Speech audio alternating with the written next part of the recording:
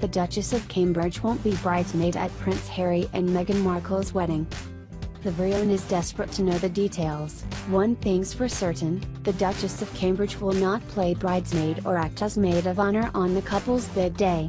According to Lolo's royal expert Emily Nash, the Duchess will not have a prominent role even though her daughter Princess Charlotte will no doubt be a bridesmaid. Kate was never going to be a bridesmaid. She hasn't known Meghan for very long and will have just given birth when the wedding takes place, she explained. Just like at Pippa's wedding, I'd expect her to have her hands full managing Princess Charlotte and Prince George, who are far more likely to play the roles of flower girl and page boy at the nuptials, as well as her newborn son or daughter. Earlier on this year, Kate chose to forego the honor in order to not overshadow her sister Pippa Middleton on her big day. Kate would upstage her sister, royal author Judy Way told People magazine in 2016. It's a tricky situation for Pippa. She would want her sister by her side, as who else would she trust to make things go well?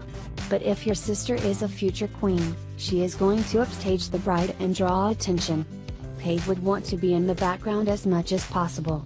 At Kate's wedding in 2011, Pippa served as her bridesmaid and stunned the world in her form-fitting ivory Alexander McQueen gown. Meanwhile, Meghan has an extensive social circle of close and trusted friends, so she will have a tough decision on her hands when it comes to picking her bridesmaids. The couple, who announced their engagement last week, will exchange vows at Windsor Castle in May 2018.